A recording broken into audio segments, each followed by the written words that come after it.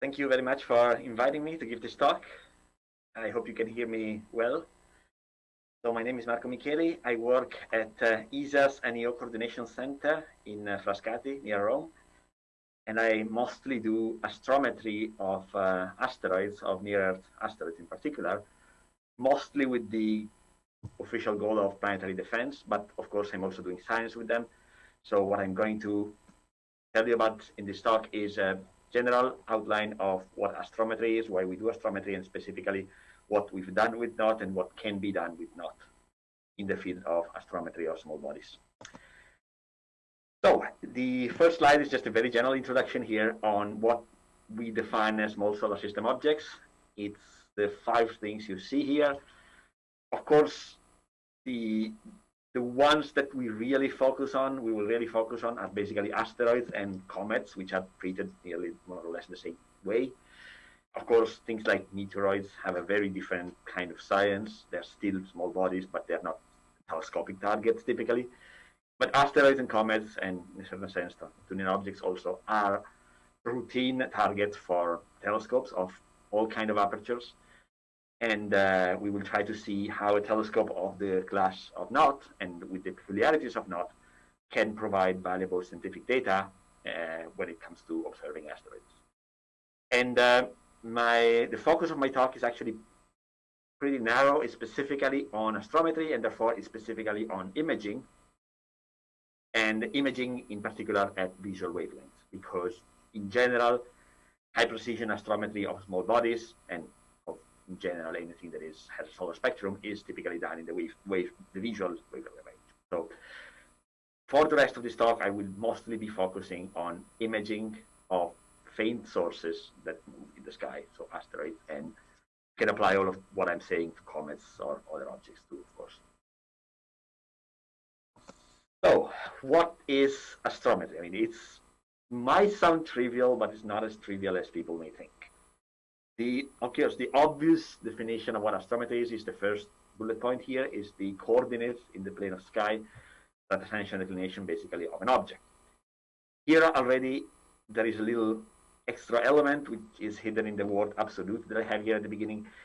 What I'm going to discuss here is absolute astrometry, meaning in the sense I want to describe how we get arrays and decks of an asteroid in the reference frame of the sky. So not like relative to another body, like sometimes people do for planetary satellites or exoplanets.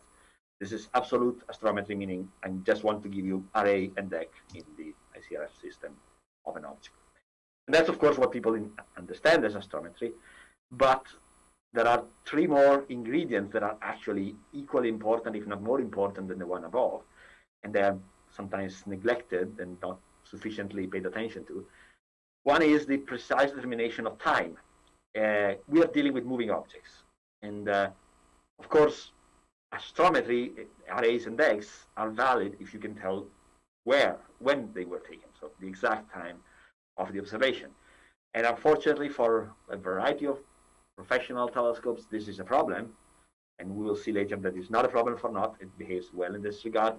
But it's not unusual that telescopes have very significant delays between the actual exposure time and the time tag of the FITS file that we get from the telescope.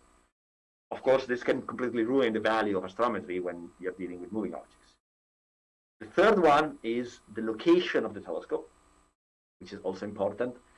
And if you are observing something that is very close, like a near-Earth asteroid, it could actually be that changing your location by a few hundred meters makes a difference, because the parallax is very, very significant.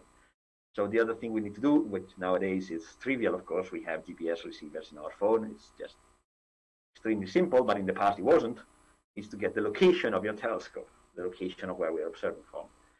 And fourth, and not last, of course, but very, very important, is everything you do, as every physical measure, should have an uncertainty attached to it.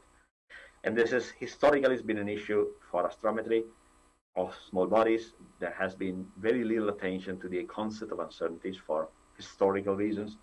Things are changing now, but it's very important to keep that in mind. Okay, so what is astrometry? Basically, it's conceptually very simple. It's determining arrays index of an object by combining two different things. One is to measure your object in your image, so basically locating the center of your source in pixel coordinates, so saying, you know, it's at that particular x and y coordinate in your array. And then the second one is to use, in an indirect way, typically the presence of stars in the field, to derive what we call an astrometric solution, which is a map of every pixel to sky coordinates.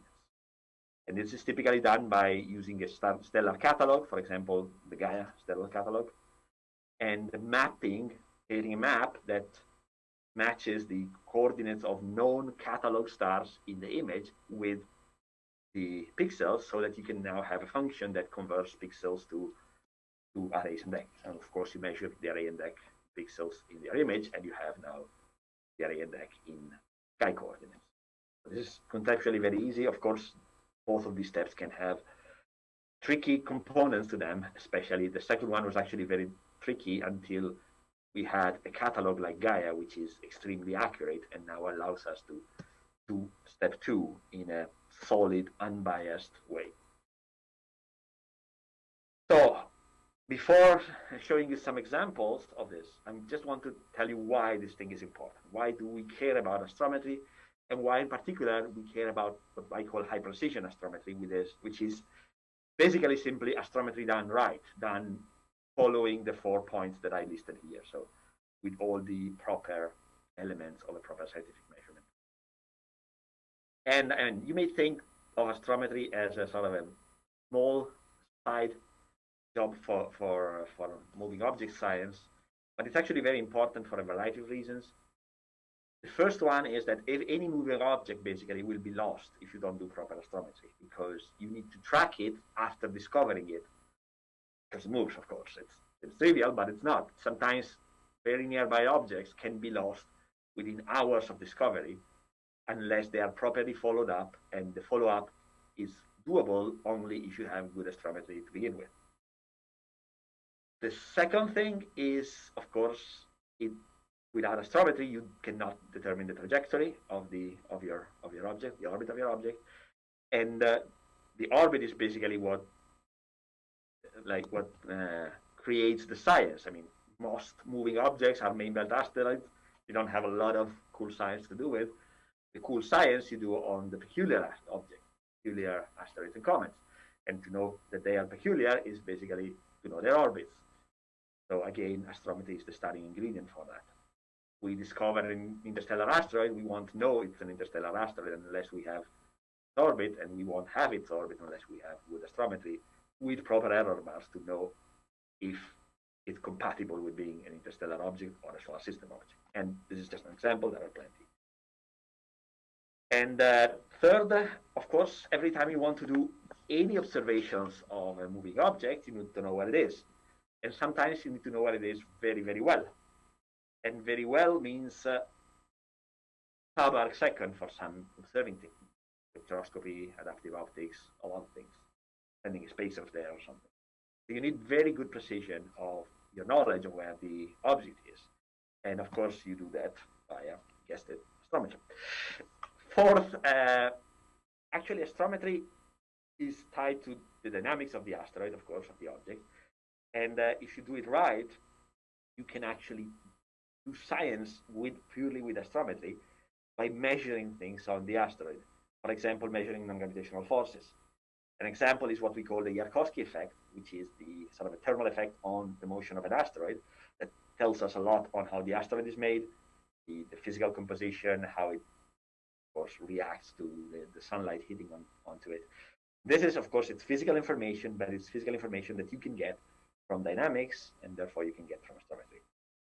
And of course, last but not least, I'm working at an ESA center that is dedicated to planetary defense.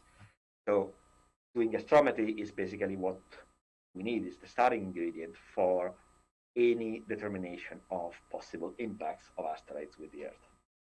And that's, of course, the goal of planetary defense and the goal of all the, not really science, but the sort of even civil protection, we can say, we can do in case we can predict the impact of an asteroid in the future with the Earth.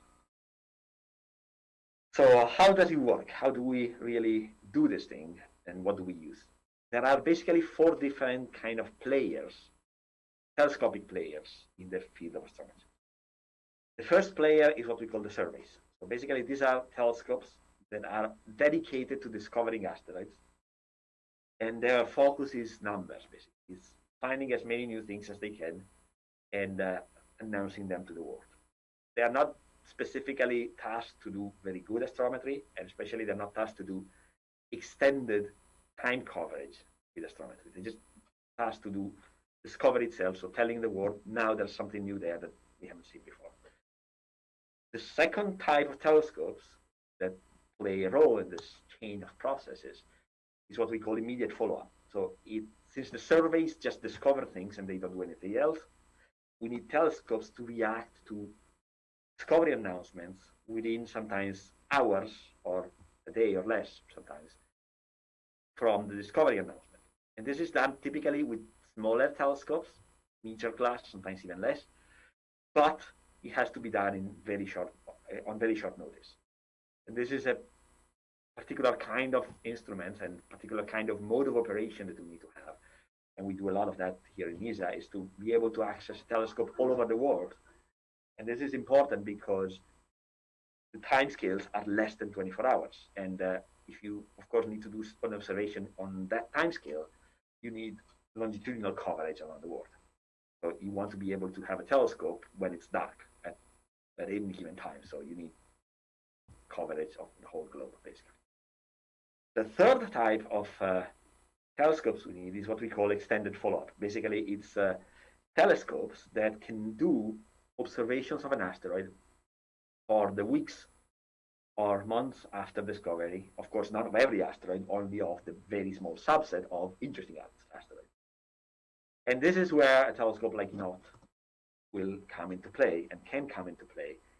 And telescopes of this aperture, 2 to 4 meter class, typically come into play because they can go fainter than the discovery telescopes, so they can see objects when they get fainter, typically when they recede from Earth after discovery. And they can do that on timescales of days to weeks, and it's actually particularly useful to have these timescales on 2 to 4 meter class telescopes because it's a bit easier to get, for example, director discretionary time or COO programs on telescopes of that class. And it's important because we typically don't have sufficient advance warning on our targets to schedule follow-up maybe with the typical proposal cadence, with a 6-month to a year cadence of normal TAC proposals. So telescopes of the NOT class typically are easier to deal with when you want to have sort of an open process of proposing and getting access to telescopes. And of course, the last, what we call deep follow-up, is typically left for the biggest telescopes on the planet, the LTE or the 8-10 meter class telescopes. And this is what you do for the highest priority of objects, typically months or years or decades after discovery, if there is something really important that you need to do on that particular object. And those are typically on slightly different timescales. Of course, it's useful to have near real-time access to 8-10 meter class facilities, but it's not as easy. So in this case, maybe we can go through a more traditional proposal mode. And sometimes we have to go through a more traditional proposal mode. So slot 3 here is where a telescope like NOT can play its role. And here I just want to list some things that may not be trivial for most people to realize, but they are the key performances that a telescope like NOT is to have in order to be able to do useful science on asteroids, comets, and moving objects in general. And to my knowledge, NOT has all of these, but I'm just going to go through them because it's important in general for these class of telescopes if they need to be used for solar system science. Of course, aperture, a telescope with a few meters of aperture is useful because it can get faint. This is trivial, but I got some numbers there. I'm going to give you some more evidence of these numbers there. A telescope like NOT can go very faint, and I'll show you in one of the next few slides how faint. You see the numbers there. The reason why I'm saying this here is that it's a bit beyond the normal magnitude range of operation, but astrometry doesn't need a lot of signal knowledge. You just need to see your thing. So you can do astrometry down to the very limit of what your telescope can. The second point is what I already briefly mentioned, is the ability to have sort of a quick reaction to proposal, to targets that are not known at the time of the proposal, so TOO modes, direct or discretionary time, these things. And of course, the ability to use the telescope, of course, if you have an approved program on it, on reasonably short notice, so no pre-scheduled schedules for the semester or things like that, which are not compatible with the discovery of new objects. Then, of course, it needs an imager, a good imager with good sensitivity, because you, as point one, you need to go faint, of course. And since your goal is to go faint, you need to get all the light you can. So you need to have a telescope that can go unfiltered, completely unfiltered. You need to get all the photons that you can get into your camera, into your detector. And unfortunately, there are a lot of professional telescopes. That is not the case, not too unfiltered, but other telescopes have this limitation. They cannot observe unless you put a filter, and that already kills them in sometimes 70-80% of the flux that you could get otherwise. Of course, seeing helps, and helps even more than what you could think for astrometry, because the astrometric quality you get is directly connected to your seeing. And last but not least, the ability to point low over the horizon. And this is something that, to my knowledge, NOT can do, can point actually to like 6 degrees, if I'm not mistaken. And it might sound like a particularly useless thing for people who are used to, for example, non-solar system science, because you just wait maybe a few months and your target will be transiting in a more easy time. That's not the case for moving objects. Your asteroid may be physically always at low elongation, maybe, and so you have to point low in around sunset to see it. Think, for example, of objects that have an orbit inside the orbit of the Earth. You want to observe anything like that, you have to point close to the sun, so you have to point low and in twilight. This is an ability that is, on many telescopes, is not available, and good thing to have. You can do a lot of science on objects that other telescopes cannot reach just by being able to point low over the horizon. And of course, these are all things that NOT can do, so advantage of your specific telescope for this kind of science. So now I'm going to just present 2 examples of things we did in the recent past with NOT to make it into a telescope good for astrometry. And I'm going to start with a campaign we participated in a few months ago in the fall of 2021 to check the timing quality of the telescope. So the idea in this case was to observe a very fast moving asteroid, something that was moving fast enough that you could, by knowing its orbit very well and by using the positional knowledge you have, you can indirectly see if your specific measurements are affected by time bias. This was actually done by the International Asteroid Warning Network, which is a UN-mandated group that deals specifically with the threat of asteroids, planetary defense, and it creates a network of observers and telescopes that can dedicate some effort to planetary defense observations. So with the idea of observing threatening asteroids.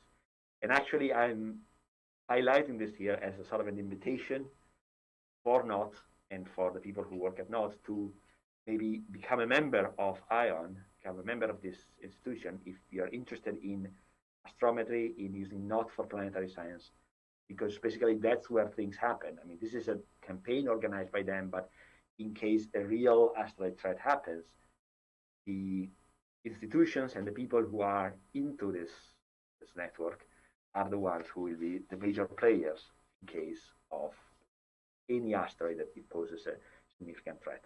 It's an international institution. It's mandated by the United Nations, so it's a high-level group. And so I suggest that if there is an interest, that NOT can become a member of this entity.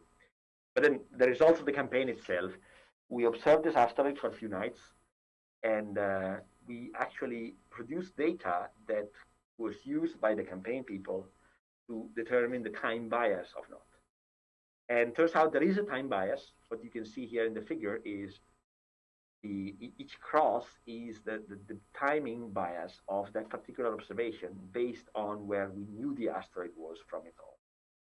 And it's about a 0.4 second of time bias. This may sound negligible, but it's not. I mean, the bias at that level can dramatically affect the quality of the data you get. The good thing is that it's pretty constant, it's pretty stable, and you can just compensate for it. So now that we know that there is a 0.4 second bias, you can just, every time you do astrometry from knot, you can compensate for that. And now you have an accuracy of your timestamp that is of the order of the scatter of your timing here. So it's less than 1/10 of a second. And that's basically the goal of all high precision astrometry with telescopes. So this is an interesting result, and it's sort of a starting point for the ability of using knot to do asteroid science. The second technical thing, again, is the location part, and it's to be able to specify where knot is on the Earth with sufficient precision. In the past, people who were doing astrometry from knot were just using what we call an IAU code for La Palma. It's the generic code for the summit, basically. And it's just under the assumption that if you tell somebody that you observed from telescope 950 La Palma, it will automatically give you the coordinates of your telescope. The thing is that that particular code, IAU code, corresponds to a location that is about 0.5 kilometer away from knot, near the William Herschel telescope, actually. And 500 meters, if you want to observe something close, is not sufficient. It might actually become your leading source of error in your astrometric process. So what we did is to get proper latitude, longitude, and altitude of knot, and ask IAU to give a code to knot. And now that code exists. Code Z23 is specifically associated to the Nordic Optical Telescope, and it should be used, actually it must be used every time you do astrometry from knot, because by using it, you tell whoever uses your data that that particular observation comes from knot and from the location of knot. So now, this was a bit technical so far. Let's do some science here. Let's present some science here. This is an observation we did 2 years ago, a set of observations, actually a whole work, a whole science project that we did mostly with people from knot a few years ago, 2 years ago. And the target is an asteroid called 2020 CD3 that was discovered on February 15, 2020. And it had the peculiarity that within a few days, we knew that this was not basically in orbit around the sun, but it was in orbit around the Earth. It's what we technically call temporary captured objects. Sometimes in media they're called mini-moons. They are natural asteroids, natural objects that are captured in orbit around the Earth. And they typically stay in orbit for a few months to a few years. They sort of behave like a tiny little moon that is typically temporary, and it's typically in a pretty chaotic orbit around the asteroid. You can see down there the orbit of this object. It came in August 2017. It stayed in orbit around the Earth with this pretty crazy wild orbit for a few years, and then in April 15, 2020, it actually left the orbit of the Earth, went back into a normal heliocentric orbit. So there was a very nice scientific collaboration around this that was created, and we were able to use knot to basically do the bulk of the astrometric coverage of this object. Starting from about a week after discovery and with roughly a weekly cadence, we got very good astrometry with about 0.1 arcsecond astrometric precision, or better in many nights, and we could actually go very faint. We were actually the last ones to see the asteroid after it left the orbit of the Earth and basically departed into a heliocentric orbit, getting fainter and fainter, farther and farther away. So we were the last ones to see it, was with knot. And I want to give you an example of what you can do with knot on this object. This is something I was briefly mentioning at the beginning, but I think it's important to know is astrometry is position. Position basically needs you to see where the object is. And what you see here is an example of a detection of this asteroid, last detection of this asteroid, with NOT. And this little dot you see here had a magnitude of about 25.5. The limiting magnitude of the data set we had is about 26. So you can get to magnitude 26 with NOT. Of course, you're not going to do a lot of science, but you can do astrometric science very well. We actually got astrometry with a precision of 0.1 second from this little dot you see there. And this is what you can do. You can go to 26 magnitude with the telescope by just dedicating, in this case, less than an hour of telescope time. It's really impressive. It really shows the capabilities of this telescope. I mean, if you want to see it in physical terms, you're now looking at a 1 meter asteroid, basically, 3.3 million we kilometers. Need to wrap up. I'm sorry. Really impressive. Okay, so just to conclude, I have a slide of things that you can do with NOT, just very simple things. Of course, we've seen most of them, but I just want to leave them here to show that the telescope can have a very important role in this field, in the field of asteroid, comets, small bodies in general. And all I said was about imaging, but I also want to remember that NOT has other capabilities to do other things on asteroids, physical characterization, and in particular, I want to highlight this thing, the last point here, polarimetry.